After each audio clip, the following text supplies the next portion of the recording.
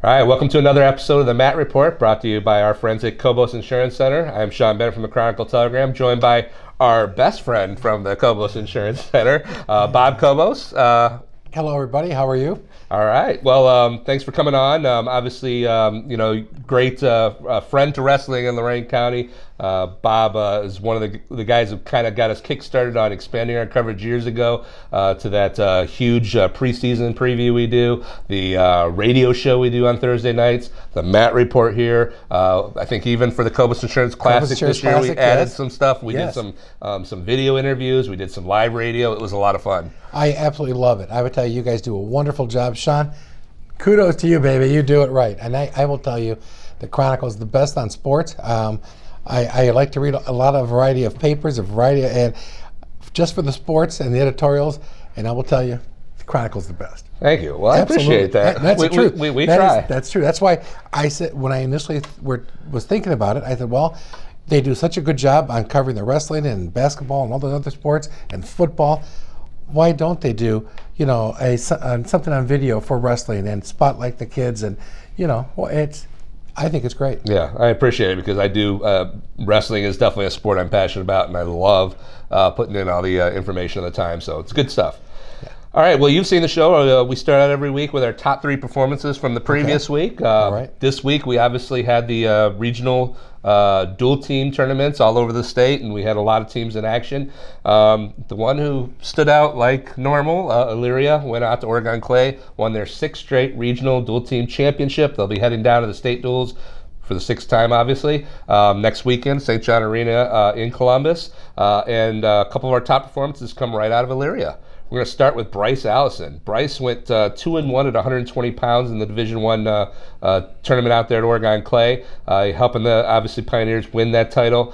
He started out with a 10-2 major decision against Bowling Green's Cameron Dieter, who is ranked number 13 in the state. Then he won 4-2 over Ashland's Case George, who is ranked number 20 in the state.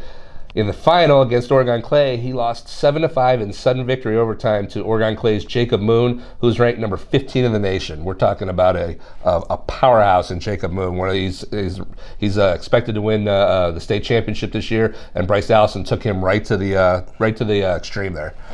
Well, Elyria's loaded.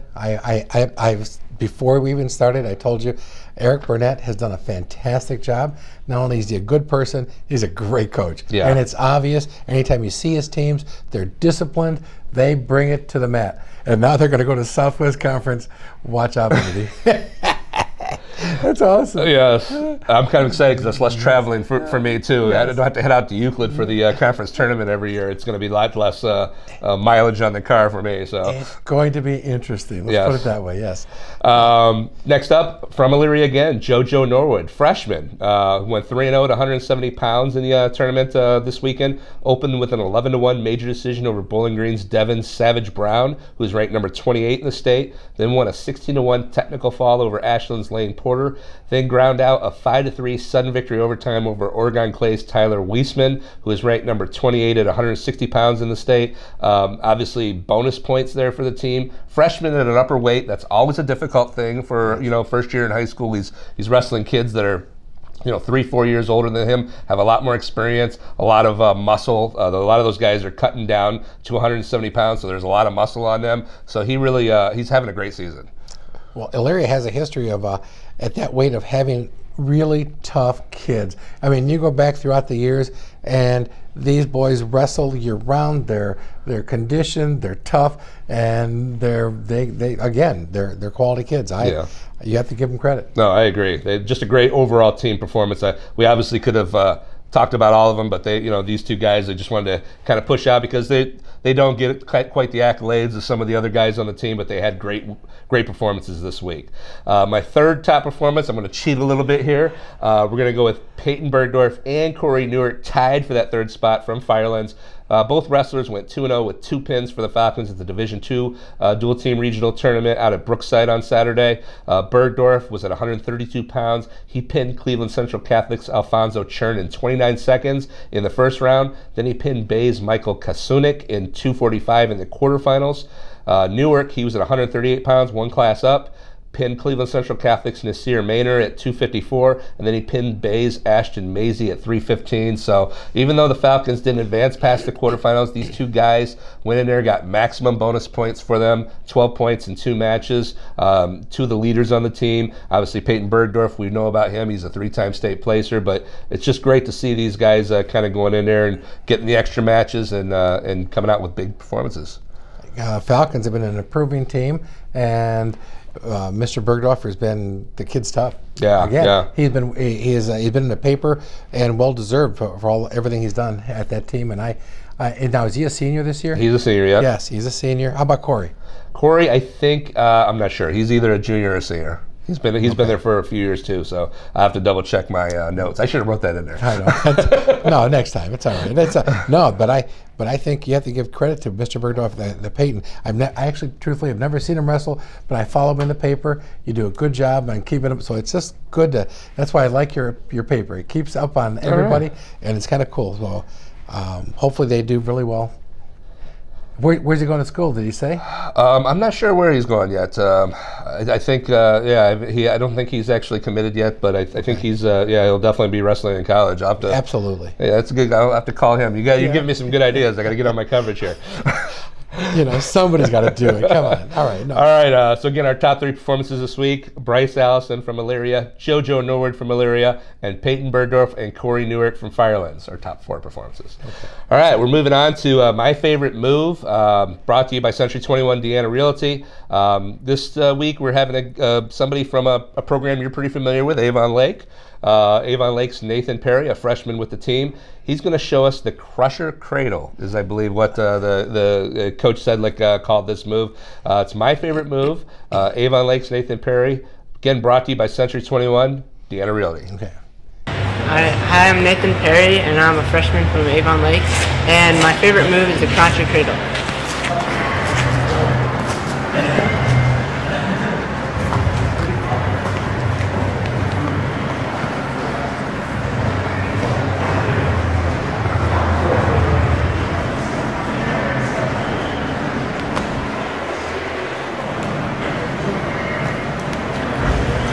So basically, first off, you want to get the ankle hooked back here, and then next you want to get his head down onto the mat. And once you get it there, you want to bring your knee over and keep it there. Then you want to pinch your legs, then you slide back a little bit and get the cradle. And then once you're here, you want to sweep the ankle and get him onto his back. And do a just circle until he's flat.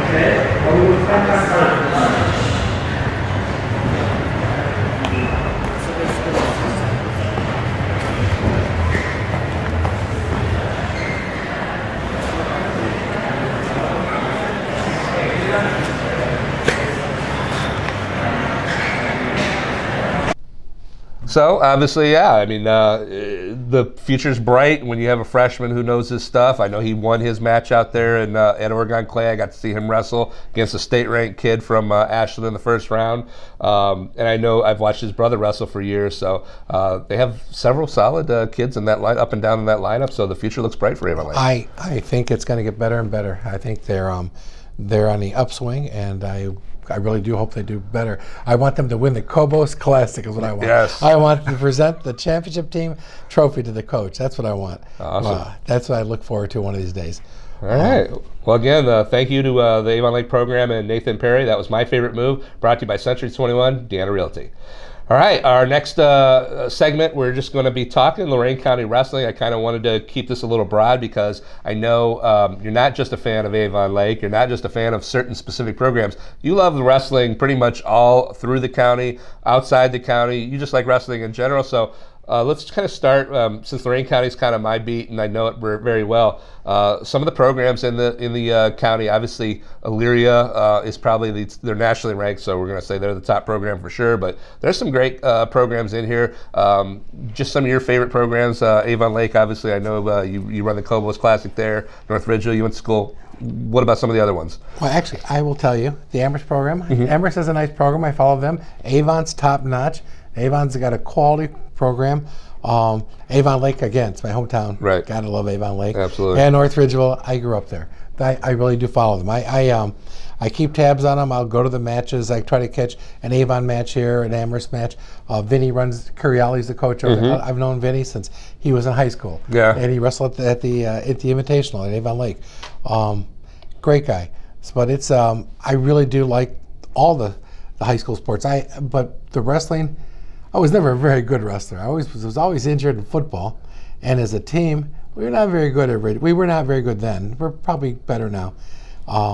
So the individual sports such as wrestling was just a way where you didn't depend on anybody, and it was just a pure sport. Even though I really have to say I didn't know anything about wrestling, I grew to love the sport. I just love the competitiveness. I think it teaches a kid discipline, teaches an individual just how to continue to do your hard work day in, day out, and I give credit to anybody that steps on the mat. One of the things at our Invitational, the Cobos, before that was called the Knights of Columbus, is the fact that we give out recognition to the top 6 wrestlers in a weight class. Usually, only the top 3 or 4 get credit, and I will tell you, some kids they'll work hard their entire life, entire school career, and never get a ribbon or a trophy. Right. And so I like it when a kid can get just recognition. I like the program that you do here, and it's one of the reasons I've always felt give everybody a chance to get their name in the paper, get their name on the air, and I think it'll boost their esteem, it'll make them feel better, and make them work even harder. So, I mean, so when I follow these teams, I always look at them and go, wow, you have to give these kids credit. You have to just give them really. They're tough. They're coming out every day. They don't have a lot of fan support sometimes, other than their immediate family. Where football, the stands are filled and it's roaring, and wrestling, you either love it or you don't stick with it. Right. And then once you're in it, it's like a genetic defect. It stays, because then your kids will wrestle and your grandkids will wrestle. You never get away from it. No, you never get away from it. It's awesome. It's awesome. What about some of the top individuals? You obviously follow all the teams, I think, but any individuals? There's so many good characters in this, and obviously you already mentioned some of the guys from Firelands and Elyria, and some from Avon Lake. Is there any other ones? There's obviously Bucknavich, the heavyweight at Midview. There's some really big names out there in the county. Anybody that you has drawn your attention over the last few seasons? I will tell you who I really like, believe it or not. And at first, when I first saw him, I wasn't sure. And they said, that heavyweight Vo, right? Vo, yeah. At Elyria. They said, I heard, they said he's really good. So I went to see him. I thought, is this kid for real, or is he, is it just the competition? Oh, and when I saw him, I go, oh man, this boy's for real. This kid's got it all. He's strong. He's got great moves. He's got a great sense of balance. I loved him. I thought he was awesome. He was pretty impressive. Oh, he was great. He finished 3-1-2-1 in his 4 years at the state tournament. So he was a dominant individual. And the year that he finished runner-up, I think he had blown out his knee in football or something like that. And he wrestled the whole year basically on one knee and still finished the state runner-up. I went to the state tournament, and I couldn't wait. And his match came out, and there was this kid that was like a defensive lineman, muscles on muscles. I thought, oh boy, here we go. And he hammered that kid. Just bang, it's over. I was like, yeah, baby, it just was awesome. I really, truthfully, I liked him. I tell you, Eric Burnett's boys are tough. Yeah. Oh yeah, Eric's got to be in seventh heaven. Just watching, it's one thing just to be a dad and watch your son wrestle, regardless, it's your son. But then have him be a superstar. They're superstars, both of them. Yeah. It's got to be a great feeling for Eric. Yeah, it is. It's got to be awesome. It seems like Mick won the state tournament last year. He's nationally ranked. And Nate this year, I've been kind of watching him.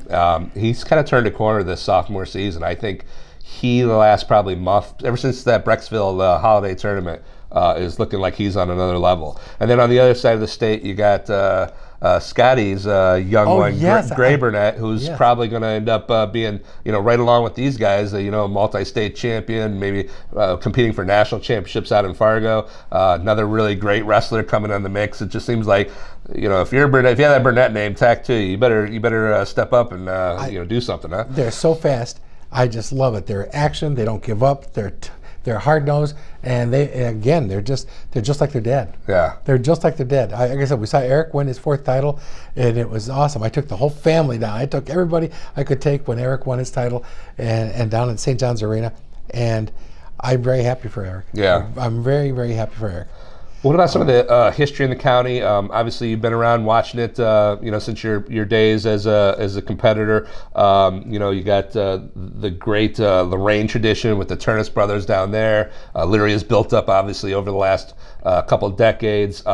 It's got to be fun to kind of watch just the programs come up, go, back and forth, stuff like that. I will tell you, I loved Tom and Dan Turnus. They had teams that were just phenomenal teams.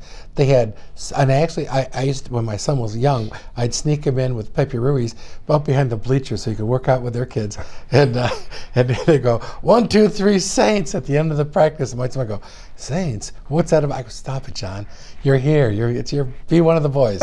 And we go to watch the varsity, and he had everybody from Juggy Franklin to, oh my God, he had the Taylor boys. They had GT and Robert. You had so many other lightweight champions. You had I'm trying to think. They had just, honestly, they had so many year in, year out, and I had to give them credit because they kept the discipline on the team, and actually Lorraine misses that right now. Yeah. Really, truthfully, it was just awesome to watch them, and then they had the sectionals there, and it was always good. So it wasn't just Elyria dominates the entire county right now, but then it was both Elyria and Lorraine. Right. So maybe it'll get back to that one of these days.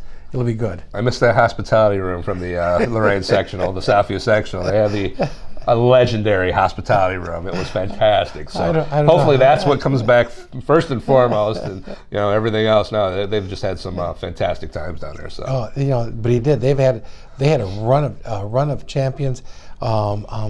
I'm trying to think who what's his name. He pinned Bubba Strauss at St. John's Arena, and I can see him, and I can't think of his name.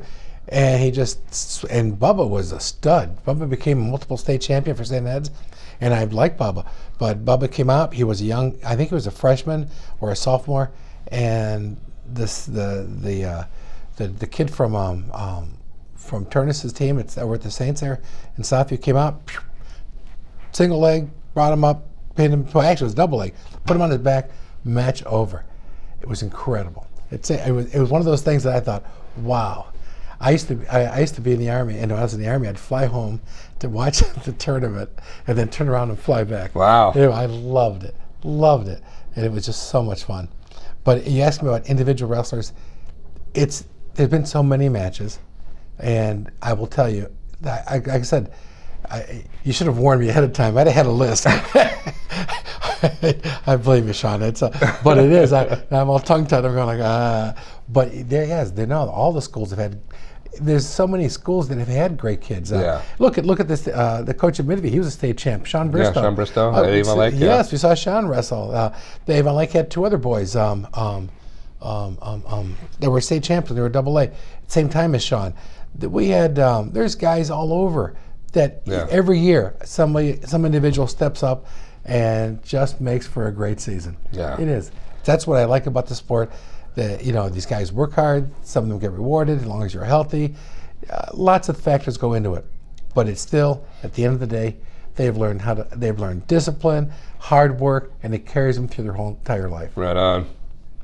All right, well, let's move on to our final segment, and this is generally when I talk with whoever comes on and joins me for the show, which is you and I are going to have just a kind of an informal chat, and we usually started off with the beginnings of the guests, involvement with wrestling, and I know you mentioned already that you competed at North Ridgeville.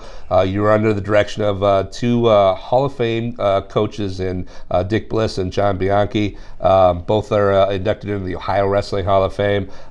Obviously, you already kind of said you might not have been like the top competitor, but this sport left a lasting imprint on you, and I know it's in life you've done things based off of what wrestling taught you. I will tell you, Dick Bliss was my first coach, and I used to think of him as a really old guy, but he was quite young. He ended up going to Aurora, and he's still around. He's in Florida. And John Bianchi. John was a great guy too. He was very tough. We just had a reunion in North Ridgeville several weeks back, and with all the wrestlers, and Mrs. Bianchi, Dottie was there as the assistant coach.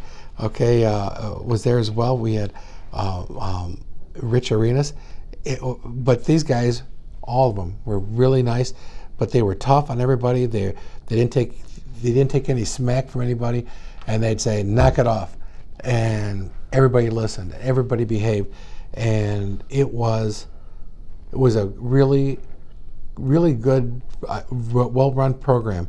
And I think that the current coach, okay, Mr. What's his name? Who's the coach? North Ridgeville? Yes. Joel Melvin? Yeah, Joel Melvin. Joel's doing the same thing, and Joel's going to bring it back. So I really was lucky and very fortunate to have those two guys as coaches. I in turn had my son John wrestled. He ended up wrestling, and he started with West Shore with Eric Burnett's dad, and then because I couldn't drive him there every day, he ended up going to St. Bernadette's because we had a neighbor that went there and took him to the practice, and then from there he ended up at St. Edward's.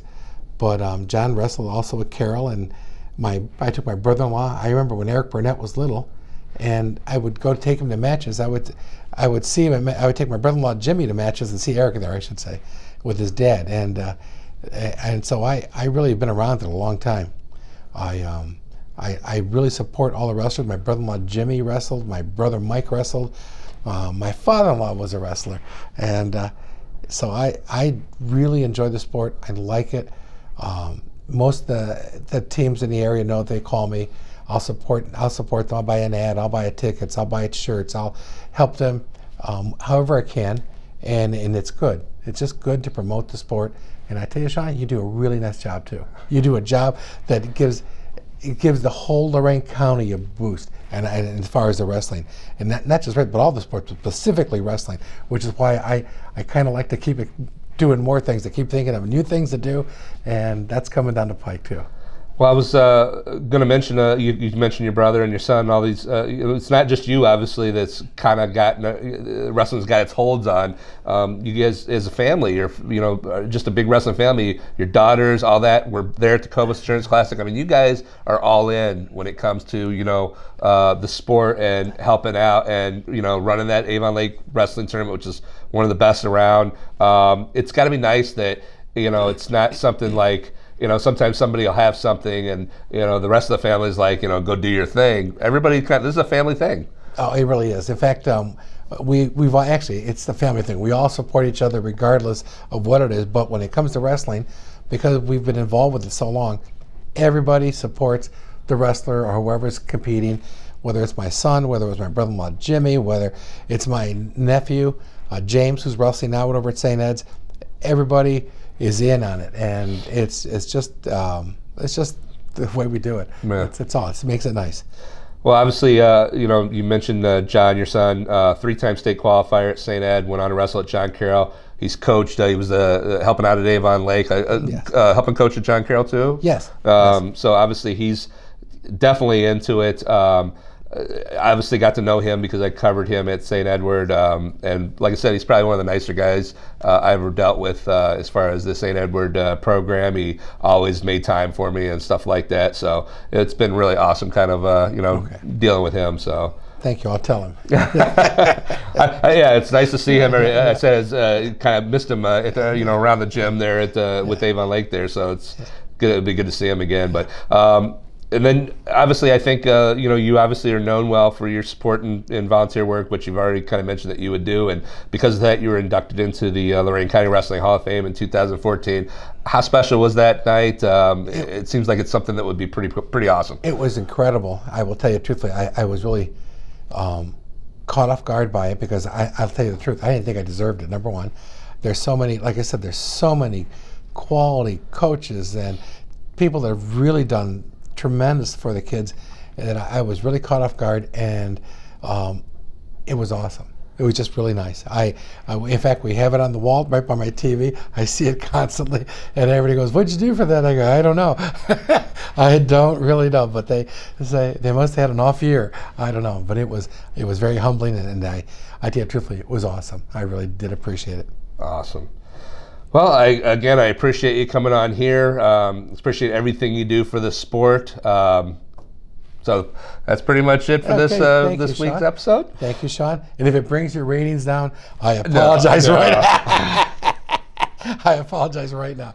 But I will still continue to support wrestling because it's a great sport and I love it. And I know you do too. Yes, I do. Absolutely. So again, that brings this week's episode of the Matt Report to a close. We again want to thank our sponsors, Cobos Insurance Center, Century 21 Deanna Realty, and thank Bruce Bishop behind the camera. And of course, the greatest thanks go out to you, the viewer. We'll see you next week. Thank you.